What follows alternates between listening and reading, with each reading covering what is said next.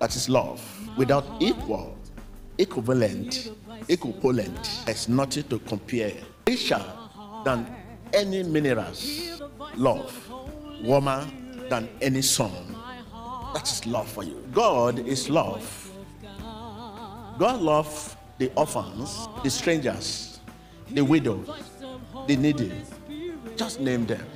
Therefore, man, if he loves God, truly is under obligation to love his fellow man. God is concerned about justice and righteousness.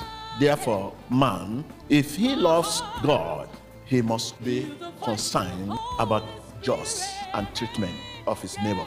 If truly you are a Christian, you must be concerned about your neighbors.